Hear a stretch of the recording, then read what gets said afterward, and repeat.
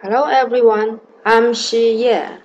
I'm working in the Faculty of Humanities and Arts at Macau University of Science and Technology.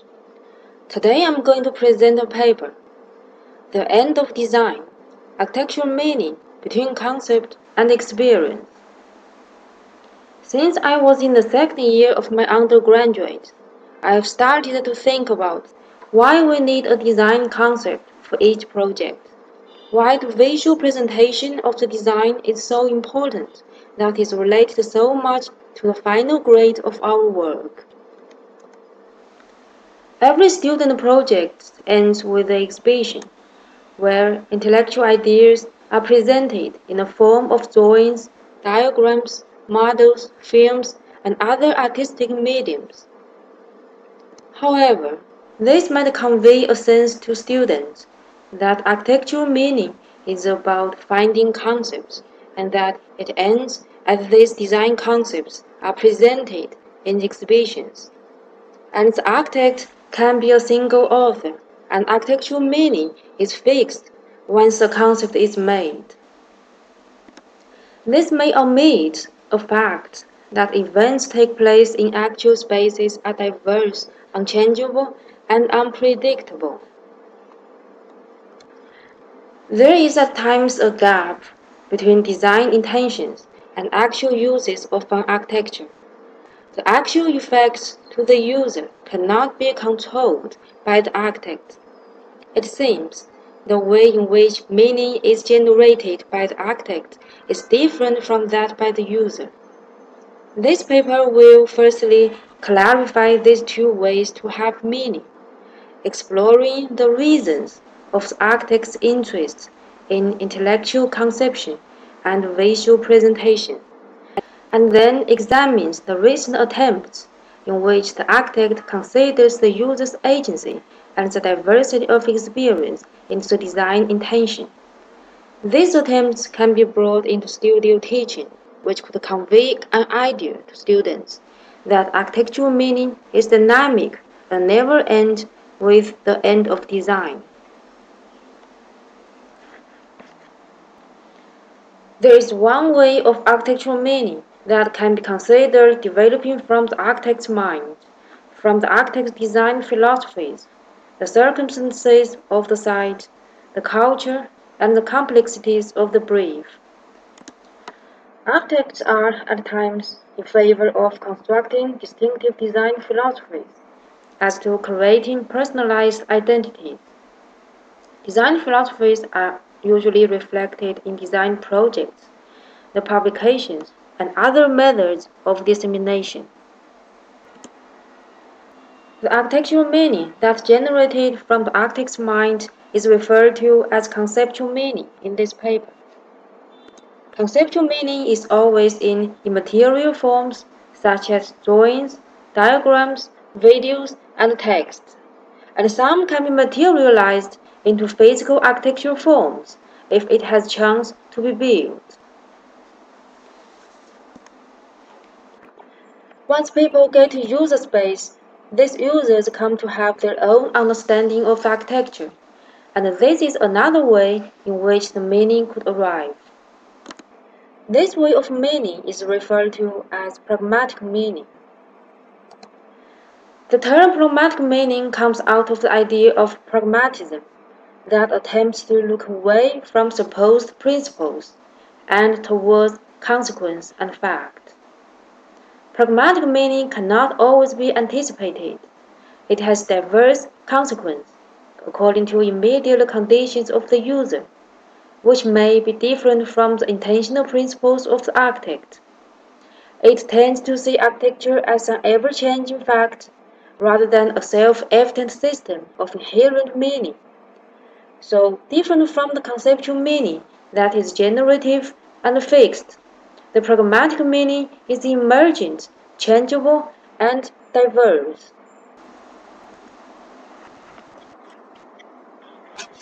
There are numbers of evidences pointing to the architect's great interest in conceptual meaning. In design competitions, the judgment is only based on conceptual presentations. In magazines, Numbers of images are perfectly composed, without any people or event included. Peter Eisenman has claimed that the real architecture only exists in drawings, regardless of whether it has been built or used. Japanese architect Arad Isozaki also argues that the unbuilt projects are the same as those buildings that have been built and demolished. The architectural habitus in favor of artistic skills ties architecture closely with fine arts. The origin of this fine arts idea could derive from Italian Renaissance, when a universal consensus was established that architecture was comprised in a modern system of fine arts.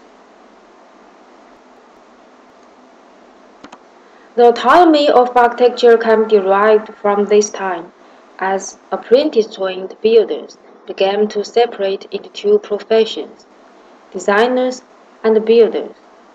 Designers were offered more freedom to engage with visionary concepts, and whose artworks were demonstrated through ideas and contemplation rather than manual work. The intellectual idea is considered to be superior to manual labor.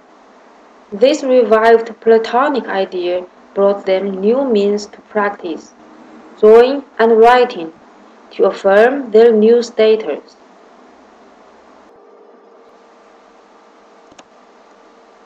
The change of the architect's status is also associated with the idea of artist as genius, that started with the Renaissance and further developed in Romanticism and Modernism. This leads to the recognition of artists as mad contemplators, whose works must be unusual and single-authored. Style architecture is influenced by the idea of artist as genius. A famous architectural work is always considered the work of the style architect. However, in practice, there are diverse agencies involved in building production. The term style architect ensures the architecture's sole authorship. The sole authorship enables the symbolic value of the style to be transferred to the whole team. It seems that style architects are more likely to be involved in public buildings with higher cultural significance. This kind of projects is closer to the production of fine arts, seemingly autonomous from practical demands, while representing a kind of aesthetics, compared with housing and industrial buildings, which respond directly to social and economical necessities. Architecture is seen as contaminated and demeaned by its association with pragmatic thoughts, so that the user is often regarded as a threat to the authority of the architect. Functionalism seems to be engaged with everyday needs of the user, but it offers a linear route from the architect to the user, which still manifests the architect's domination. Since then, there had emerged reflections on this linear route, more concerns on the user's agency, and attempts to conceptualize the diversity of the user in the architect's attention. This tendency includes the thinking of the disjunction and the association of the two ways of meaning. Chimay discovered an alternative way of architecture, that the architect's creation and the user's practice are disjunctive. They can be reciprocal, contradictory, and indifferent to each other.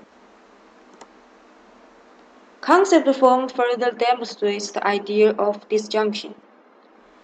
The concept form is an abstract configuration that can be built in a particular place and welcomes its culture to be accommodated in the form.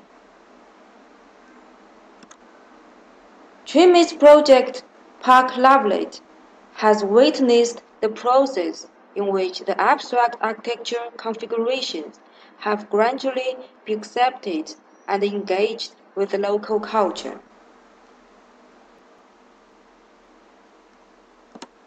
Trim's idea of disjunction of architect's creation and the user's practice is analogous to Roland Barthes' disjunction of the author and the reader. Architect's meaning production is from his or her supposing. The meaning emerges from the reality is isolated from the architect's mind, which means that the architect enters his or her own depth in actual spaces, and users take over the duty in meaning production. The user's practice begins with an encounter with the space, and what happened before the space was built is not necessarily related to the user.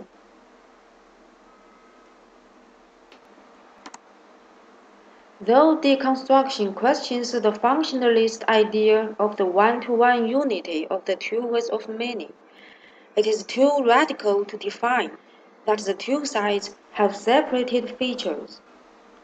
The architect and the user can be associated without the architect being too deterministic. The architecture of flexibility works on foreseeing the reaction of future users. It departs from the one-to-one causal relationship of form and use. The flexible architecture tends to offer a one-to-many or many-to-many relationship. The one-to-many relationship could be realized by means of spatial redundancy and open plan. A redundant space is large enough to accommodate different uses, such as a concourse in a building. An open plan describes a building that can be arranged in different ways at different times. Both the flexibility by spatial redundancy and open plan is dependent upon the user's perception instead of a physical change. While the many-to-many relationship requires a change of physical forms of spaces by technical means. Polyvalence is another concept that tries to depart from one-to-one causal relationship of form and use. A space that incites multiple individual interpretations happen is one archetypal form of polyvalence, which is what Hermann Hertzberger searches for. An archetypal form and the multiple uses constitute a one-to-many relationship. A polyvalent space tends to be suggestive instead of designative. The users are highly invited in the way the space seeks meaning. The design of central B hill and diagonal housing have similar approaches. The architecture consists of repeated space units as half products and welcomes users to dedicate them according to individual demands. Flexibility and polyvalence both attempt to discover a relationship departing from the linear route from the architect to the user. However, the architecture in this way still tend to have determined architectural forms or programs, though the uses are supposed to be multiple.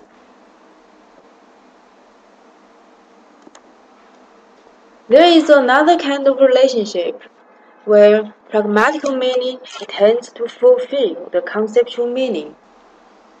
The architect looks toward open ends, but only offers an incomplete structure of a building, and the building will be developed and finalized in a dynamic way by users. Only when pragmatic meaning is plurally generated in the long term will the conceptual meaning be accomplished. In this way, users are not the threats, but the contributors in fulfilling the architect's concept. This idea can be explained with the Chinese project, the West Village. As to create social vitality for the community and the city in a sustainable manner, the building intended to be an architectural complex, a big open yard surrounded by the building. The architect claimed to create a collection of diverse and homogeneous architectural facades of everyday life, but offered only a building structure. The architect anticipated that future users could finish the detailed construction and plan future programs, so that his imagination would come true. Each household has its own part of facade on both sides of the building. There is no spatial division in the building, leaving to be arranged by users according to particular services. A couple of years after the building completion, the users have been well fitted in the physical spaces. Looking at the building facades from nearby streets, it presents a sort of diverse and collective facade with a strong sense of living. The spaces have been used for catering services, children's education, creative arts, healthcare services, and business offices. It is apparent to find, from the numbers of signboards hanging on the facades, that the south and east part of the building are more occupied. The users know the principle. The closer to the main roads, the more visual attractions it will have. Transient events happening on the sloping passages provide a distinct and dynamic image of the building. A circular passage in the court is used heavily, particularly after work in the evening when people come for jogging, walking, and cycling and other activities. Unfixed events are frequently emerging in the side yards. It has been used as children's playgrounds, lunch places, and a cinema. Everybody who practices in the space helps to add pragmatic meaning and thus further accomplish the architect's concept. So I would conclude that conceptual meaning and pragmatic meaning is neither disjunctive nor one-to-one corresponding. They could be associated without conceptual meaning being too deterministic. Though architectural concepts and visual presentations are important to legislate the identity of architecture as an autonomous discipline, the autonomy of architecture is hardly survived.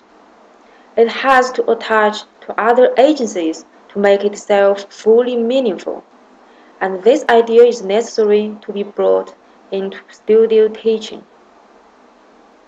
So this is my presentation. Thank you very much for watching. Thank you.